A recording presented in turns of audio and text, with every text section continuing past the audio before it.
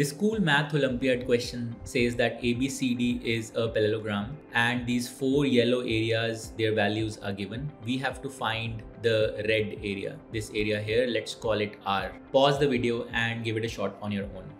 Now to solve this question, we will use this basic result. If we have a triangle and a parallelogram on the same base and between the same parallels, then the triangle's area is half that of the parallelogram's area. If we have this configuration where we have 2 points on opposite sides of a parallelogram, then we can draw a parallel through one of the sides, one of the points, and we see that this triangle is half of this parallelogram and this triangle is half of this parallelogram. So the sum of the two triangles is half the area of the overall parallelogram. And now applying this logic here, now we see that the area of AXD, which is M plus 79 plus N plus 10, will be half the area of the parallelogram ABCD, and the total area of ADZ and BZY, which is R plus M plus 72 plus N plus 8.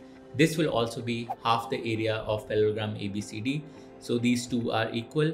And now simplifying, the M cancels out, the N cancels out. And we have on the left side 89 equal to, on the right side we have R plus 80. And from here we get the value of the red area as 9. So 9 is our answer.